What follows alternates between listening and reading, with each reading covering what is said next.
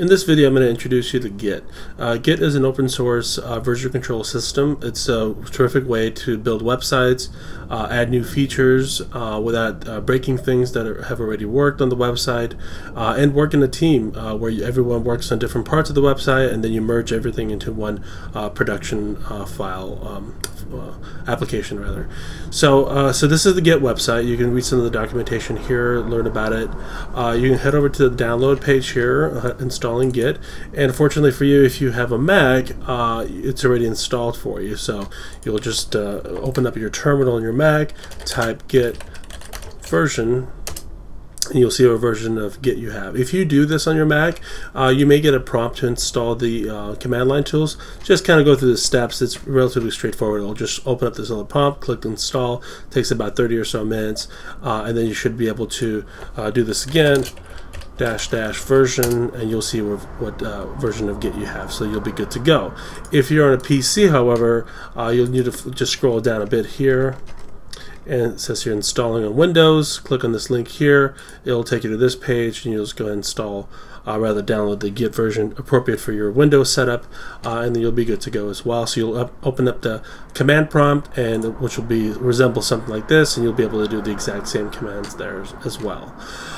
You may have heard in the past of GitHub. GitHub is an online repository of projects where people upload their working projects, and they have different branches of the project available for the public to view. You can create private repositories. Here they start at $7 per month. So if you want it to be private, that you just have to sign up for the paid account. This allows you to view your project online from any machine, and share this project with the public, or maybe even your team as well if you guys aren't working in the same space. Bitbucket is another option to work with a Git repository. However, the advantage of Bitbucket is that you can get free repositories, whereas GitHub doesn't have that option. So I'll leave that up to you to decide which one you decide to choose and use. You don't need to use GitHub or Bitbucket to work with Git. You can work with Git locally in your machine. That's exactly what we're going to do in this video. So you can work with Git just for your own projects or in a small team environment, and you never really need to use GitHub or Bitbucket. And I'm going to have a link as well to some useful commands here, Git commands that you can just reference as you're learning Git.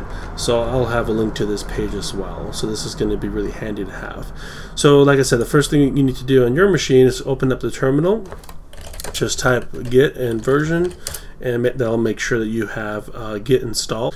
And once you get that going, we can start working with Git. So the way Git works is that if you open up your project file, so here's my Git example folder on my desktop, and in here there's no actual Git file. So what we need to do is, working with the terminal, we need to navigate to this folder. So the quickest way to do this is just type CD space, just drag this folder into the terminal. It'll have the whole file path for you, like good to go. Just hit return, and you'll be inside the GitHub Git-example folder, which is this folder here. So now that you're in it, what we need to do is initialize Git. So we just type Git init. Once you do that, you'll see the Git folder created here. It's a hidden folder, and you never actually have to do anything here. This just tells you that Git is here. It's looking at your project. You can start to utilize Git commands and all that good stuff. So, and if you, let's say, work on a project and you decide in the future, you really don't need Git in your project anymore, so all you really simply need to do is just delete this folder, and that's it, and you have removed Git from your project. So that's how you install or initiate Git into your project. But before we proceed and actually do some Git stuff, we need to do some simple configuration things in your Git. So you only need to do this once the first time you start working with Git. So type in Git Config -- global, so global setting, color.ui true, and you'll see in a little while what that does for you. I'm going to do another command, Git Config -- global space user.name, and just put your name in there, and one more, Git Config -- global user.email, and I'll put my UCLA email right here. So this way your Git has it has some a credit to in terms of who did it, and if you need to track somebody down, like if you want to check to see who committed something, who did something with the Git project, you'll be able to reference that with this configuration here. However, if you're working locally, this isn't all that important, but it's just something good to do when you're starting out with Git. Okay, perfect. So now that we have this, we can start working with Git. We have Git installed here. I'm going to type clear just to clear that out for us. We're inside the Git example folder, so we can start working with Git. So the first thing you'll do is check one of the most common commands you'll do is git status, and this just kind of tells you what's going on with the project. So the first thing when you do that, this is where that, by the way, that color UI that we applied to set to true, it kind of does this color scheme for us, and you'll see this colors change as we work with Git. Anyway, so what this does, it tells us all the files that Git is tracking for us. In other words, if we change anything here, it's looking at these files, and what we need to do is essentially save a screenshot, or like a the stage in this project. We just want to save like this instance of the project, basically. So in other words, everything we have here is our original project. And so if we open this project up in Sublime Text, here we are in Git example, you'll see just some basic HTML page, some CSS, there's no JavaScript, just some basic folders and files and things like that. So this is our sort of initial project. So what you want to do first is you want to do git add. I'm going to do a period, and what that's going to do is add these files to the staging area. So I'm going to do that. I'm going to do git status again. So these will turn to green. So all the different files inside the folders have now turned to green, which means now this is in the staging area. So it hasn't actually been committed yet. So let's go ahead and commit that. In other words, commit could be another way of saying you're saving this instance of the project. So I'm going to do commit, git commit -m, and here will be your message. You could do initial commit. So this is the first commit of the project. So once you do that, there's the whole commit. It has been created. So if you do git status now, there's no files, everything's been committed, you have a saved instance of the project, you're good to go, which means now you can start to add new things to the project. So let me show you an example of that now. So let's go ahead and open up index.html and start adding, maybe let's do an h1 tag, title of the website, for instance. Go ahead and save that. So if I go ahead and check git status now, it's going to be notified that, hey, this file was just modified. So in other words, we just made some changes to our index.html file. So you'd never necessarily do a commit at this point, but this is how you would do that again. So you could do git add, you could do just the file by itself, index.html, git status. So now that it's green, we can, now that it's in the staging area, we can go ahead and commit. So git commit. Let's do a message for us so we could reference that later on, and we'll just say added an h1 tag. So you're always saving different instances of your project. So what we can do now is we can look at git, let's see here, status. So everything's been committed. So what I want to do now is look at our log and see how many commits we've done so far. So you can do git log, and what I'll do, you could do git log and it'll show you sort of a long form version of this, but an easier way to look at the log, you do --1 line. So this is a lot easier to look at this way. So now we've had two commits. We've done the first one, initial commit, and we've done a second one where we added the h1 tags. So if you ever wanted to go back to a previous commit and see what was done over there, all you would do is git checkout FFA 0444, and now, oops, let's see here. Oh, I didn't do checkout, so let's go ahead and make sure we get that spelled right. And it even kind of tells you, did you mean one of these things? So it kind of tries to help you out. Let's do git checkout FFA 0123. Perfect. So now if we look over here, now we can see what the project was like in that instance. So if you do git branch now, you'll see that we're inside the head portion detached at this instance of the commit. I want to go back to the master where we had everything good to go. So I'm going to go git checkout master. So now we're in the master project. This is the last commit that we did to it. Everything looks good here. So now let's say we wanted to add a new feature to the website, maybe like a slideshow, something like that. But we want to alter the master. So the master of the project, this is our pristine version of the website. Everything here is working just like we want it to work. So what we want to do, we don't want to work in the master. We want to do nothing in the master. We only want to move things or merge things into the master once we're happy with the features that we've added. So the way we do that, we need to create a new branch. So let's go ahead and do that now. So the command for that is git checkout-b and then the name of the branch. So let's do feature, let's just do slideshow for instance. So that's what we'll call that branch. So if I do that, it created the branch slideshow. If you do git branch again, you'll see that all the branches that we have the master branch and we have the slideshow branch. And this color scheme and this asterisk tells us we're inside the slideshow branch. So now we can go ahead and go into our project and start adding the slideshow. So maybe we'll create a div here called slideshow. And then maybe you'll do your actual slide in here, slide 1, something like that, and you'll just you'll add your jQuery code or whatever code you want to use for your project. So let's say this is your project. You got this working for you. Cool, everything's working. So now that you have this project, let's say you're done with the slideshow and all the files are done. So if we do git status, we'll see that we've modified the index.html page. Well, let's go ahead and do some more. Let's go into our main.js because we probably need some jQuery stuff. Let's create like a variable. Maybe this is your slideshow application, whatever it is. Slideshow app. We'll just create some example JavaScript. So if we do git status again, we'll see we modified 2 files.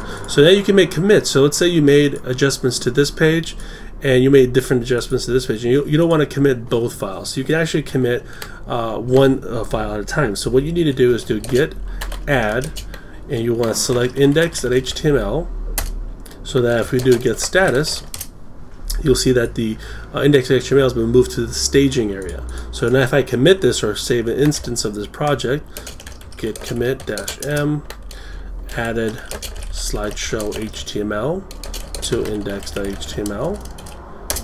So once you do that, git status, you'll see that the HTML has been committed, so that instance is now saved. Now you have this saved and you could reference it.